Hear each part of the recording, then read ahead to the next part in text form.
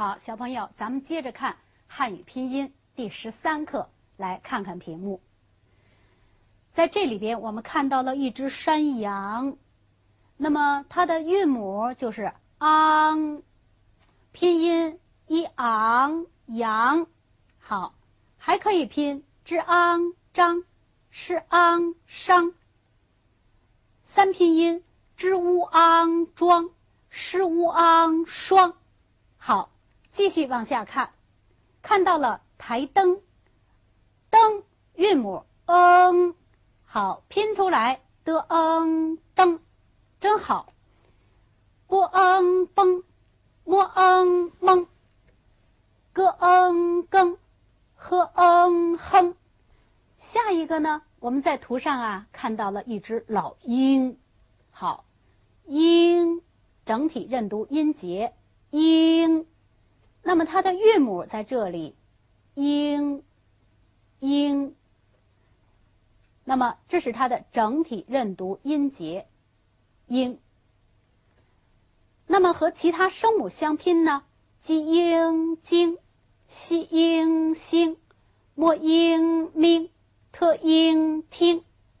你看，最后我们看到了做中，好，中，这就是它的韵母翁，拼出来之翁中。好，再拼吃翁葱，吃翁冲。三拼音七翁穷，西翁凶。好，那么几个韵母我们认识了，我们呢也会和声母相拼。并且呢，我们还看到了整体认读音节。看看老师手里的卡片，读这几个韵母要注意什么？大家看，刚才我们学过的这一组呢，我们看到的呢都是归音归到前鼻音，安、恩、音、温、晕。那么新学的这一组字母呢，和前边有相同的。也有不同的，你看，安后边再加上一个歌，于是呢，它读的什么？读的是昂。那么这里边呢和歌是一个部分，表示它的音要从我们鼻子的后边那个部位，也就是说，大概都到了头腔这个部位了，从这个地方发出来的，好，加上前面的读出来，昂，归音归到这里，昂。第二个，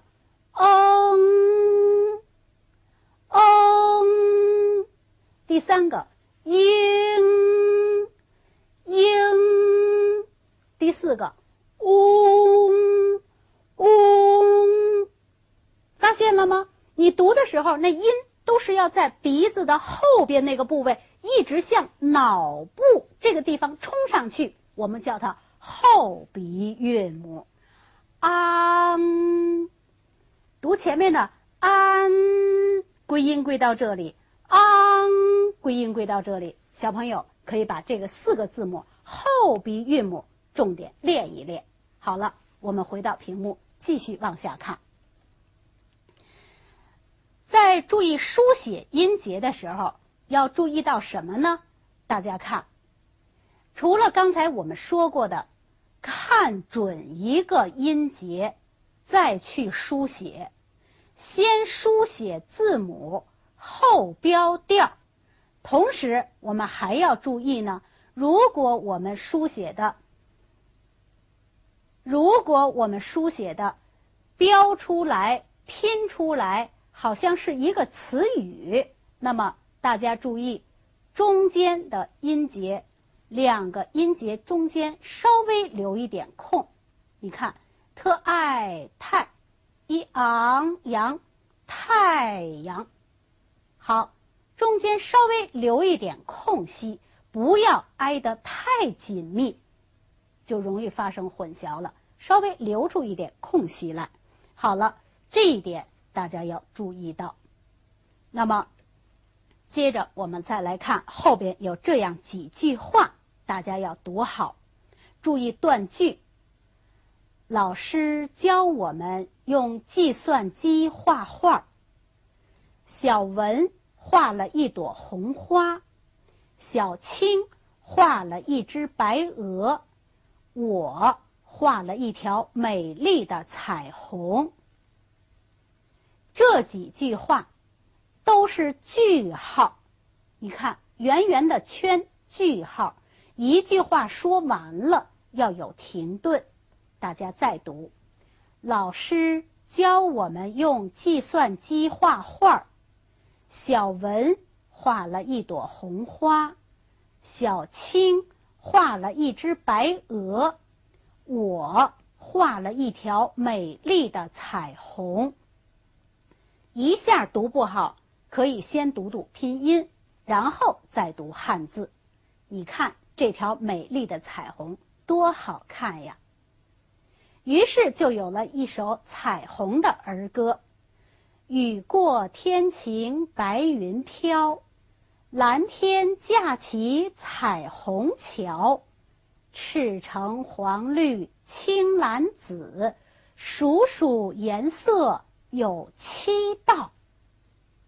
你看，告诉咱们呀，下过雨之后，然后出现彩虹，像桥一样，有7种颜色。你看，这首儿歌多好啊！你再读一读吧。那么从这里边呢，我们认识了这些字：老师，老师，分开念，老师都可以。文，朵，鹅，条，雨，天，桥，天桥也可以连起来读。好了，那么这课呢，我们就学到这里。